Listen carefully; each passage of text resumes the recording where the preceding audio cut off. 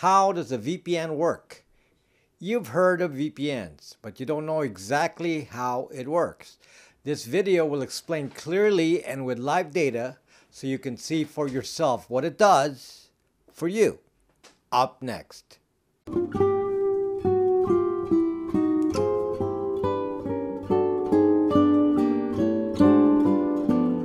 A VPN, or virtual private network, does two things for you. First, it encrypts the internet traffic between your computer and the VPN server, which, if it's a public VPN, will be someplace away from you, and you want it away from you.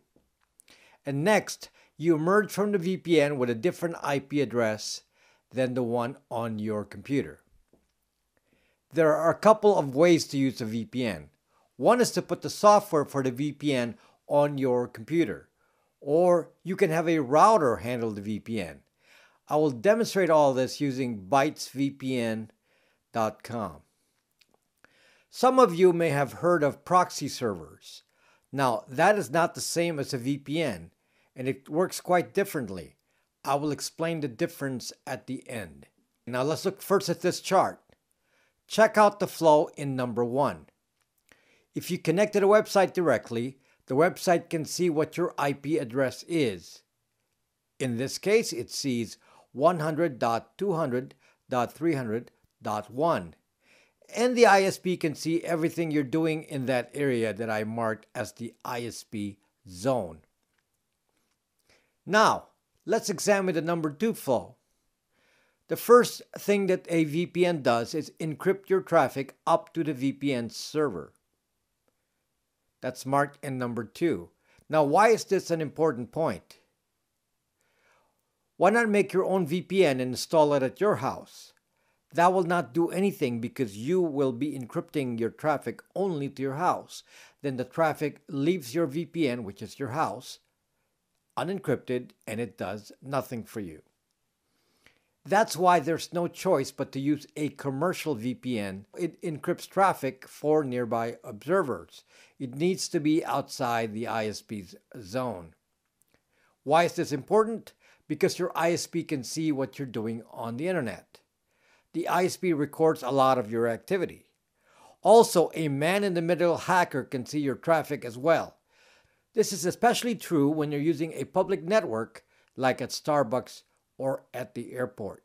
In order to demonstrate this, I will watch my network traffic, or the term is to sniff the traffic, using a packet analyzer called Wireshark. This is a tool used by network techs and hackers to find out what's going on the wire. So first, let's start Wireshark. This will act as a man in the middle. Now, Wireshark is listening to my Wi-Fi traffic. Next, I will open up a website.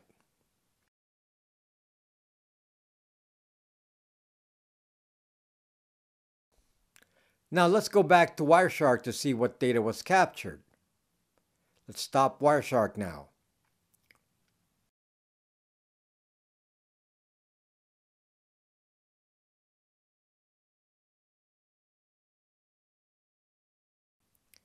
And here you can see that Wireshark was able to observe what I was looking at.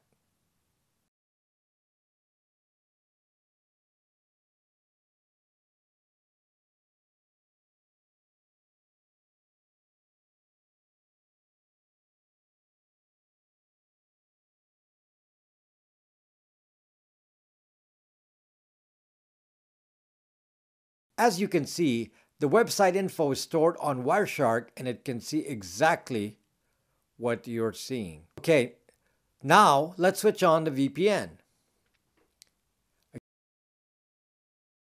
Again, we'll start Wireshark, and again, we'll open up the same website.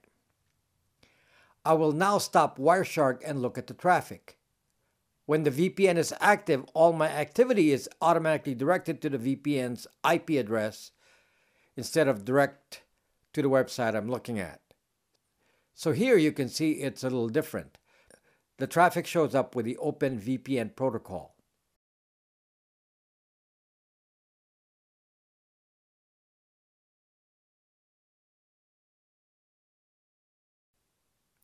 and all the traffic is encrypted. Most commercial VPNs use the OpenVPN protocol, which is open source, and it's the best protocol for VPNs. If you connect to your office VPN, you may connect with another protocol such as PPTP. These are not used in commercial VPNs since they are less flexible and less efficient. Security is also better with OpenVPN. This is an important point as well. Pretty much all VPNs use the same software, which is OpenVPN. So a lot of differentiation is really about marketing. So pay less attention to the sales hype and focus on more practical advantages for you when choosing a VPN. And I'll explain that in another video. The next aspect to the VPN is the IP address. Here I'm using an IP checking website on Brax.me, and it shows my home IP address here.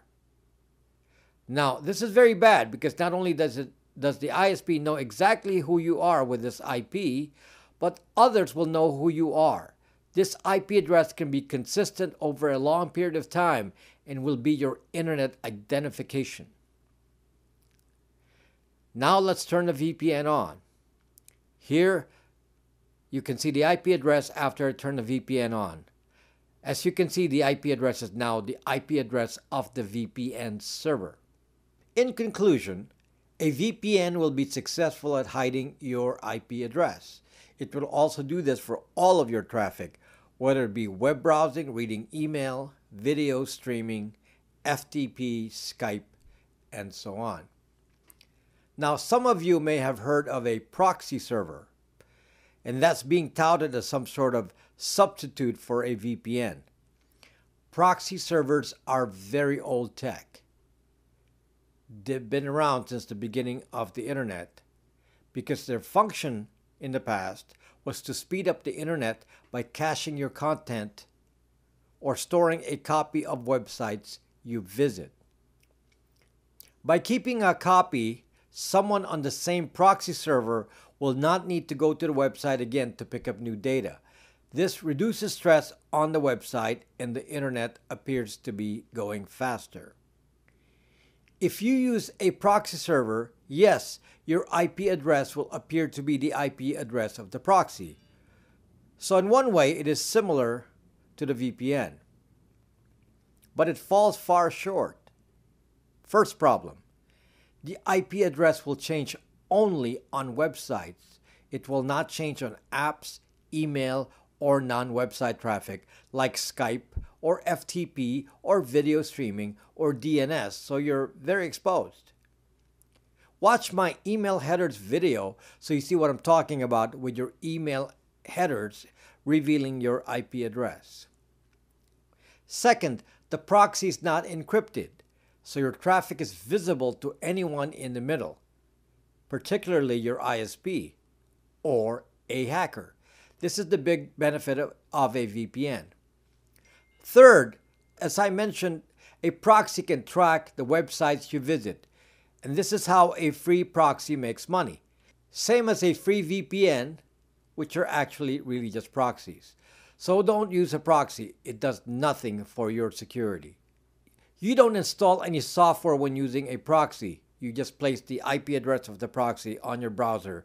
So that's a clue that you're on a proxy server. If you don't install any software, you could be on a proxy. Now, let me show you another style of using a VPN. This time it's all hardware based. The VPN client software is on the router. So anytime you connect to the Wi-Fi router, you're automatically connected to the VPN. This is particularly trouble-free because you don't have to think about it. You're always safe, and your entire family is always protected, and your IP address is never revealed. Also, visitors who borrow your Wi-Fi will always pass through the VPN. So if visitors do things on the internet that they shouldn't be doing, it protects you by not revealing your IP address. You all need a VPN. Hiding an IP address is an important facet of internet safety, and there's no getting away from it. It is not the only thing you need for security, but it is a starting point.